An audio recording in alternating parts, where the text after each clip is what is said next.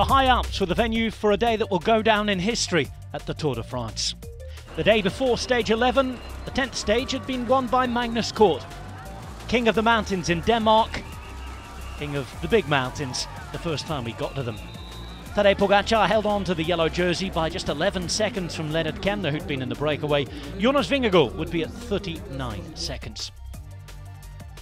Albertville, venue for the Winter Olympics 30 years ago, was the venue for the start of stage 11. A day that no cycling fan who was watching would ever forget. Finishing up the Col du Granon for the first time since 1986, the stage would head up the Télégraphe and the mighty Galibier. 151.7 kilometers from north to south, finishing at the Col du Granon, venue for that victory by Eduardo Chosas in 1986. That will be the last day that Bernard Hinault ever wore the yellow jersey. What will be the fate of the yellow on this particular day? Mighty gradients all along the day, over 4,000 metres of climbing, and a dream breakaway to start up. Mathieu van der Poel and Wout van Aert acting like it was Boxing Day at Zolder, going away together. Van Aert would extend his lead in the points classification, taking 20. And 20 was the number of the riders up the road in the early breakaway. It took 30 kilometres to form and would soon grab quite a gap going over the first Lacets de Montvernier climb. Then, at the top of the Télégraphe, it all kicked off. Jumbo-Visma launching a huge attack. Van Aert already up the road with Laporte, ready to contribute. Primož Roglič and Jonas Vingagaard going at Tadej Pogačar like it was the 1950s. Coppi, Bartali, riders on their own almost. Epic stuff, still with almost 60 k's to go. Marc Soler really stuck up and stood to be counted. He'd be there trying to defend things for UAE Emirates, who are already weakened by coronavirus. Meanwhile, up the road, up to the top of the Tour's most used climb, and the organiser Henri Desgrange's favourite, Barguil was away. Behind, though, you couldn't take your eyes off it. Primož Roglič was at it again. Pogačar tried to defend from the front, and you were left wondering if he'd be left to pay for the efforts. Geraint Thomas was reacting well. Nairo Quintana was there or thereabouts, as was Bardet, but Quintana's teammate Warren Barguil would take the Souvenir Henri Desgrange for the highest point of the Tour. 2,640 metres. They were crested with Wout van Aert back in towards the end and helping to try and bring Roglič back, with Vingagaard a little further up the road. Pogačar was even lured into chasing things on the flat. And once we got to the final climb, Roglič put in one big final dig. Kuss wouldn't last long, and it would be up to Rafał Majka to try and sort things out for UAE Emirates.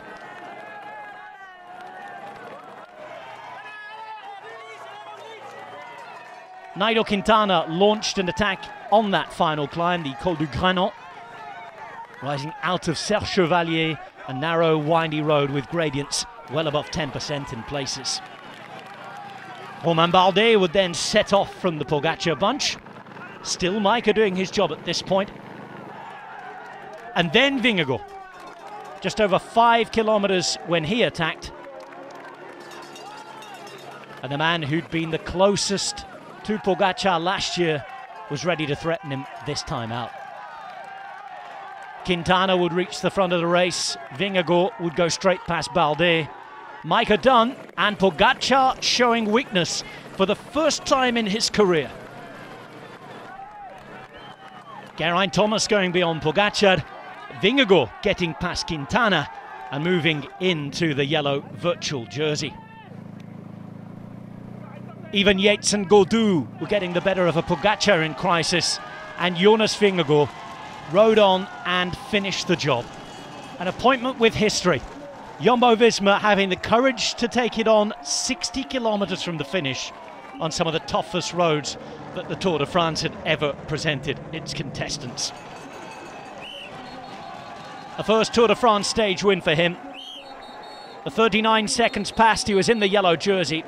Nairo Quintana moved up in the general classification, as did Romain Bardet. Frenchman now on the podium. Geraint Thomas into fourth. Quintana down in fifth. Tadej Pogačar losing almost 3 minutes on the road, and after a stage for the ages, he'd now be 2 minutes and 22 seconds behind in third position. Jonas Vingagaard, at 25 years of age, will be the new leader. Victory by almost a minute from Quintana, a minute and 10 from Bardet, with Thomas and Gaudu in the top 5.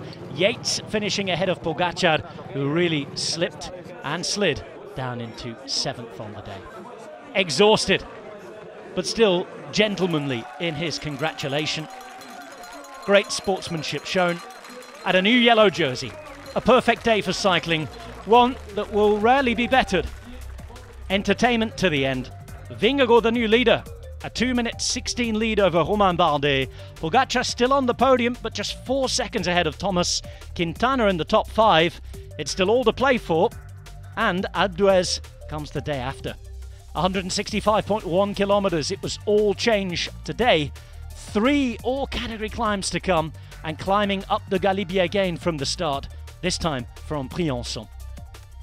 A special day on day 11, one we will never forget. All chance for all change again, maybe on stage 12. It's Bastille Day 2. Time for the first French win. You'll be able to find out by watching on GCN+.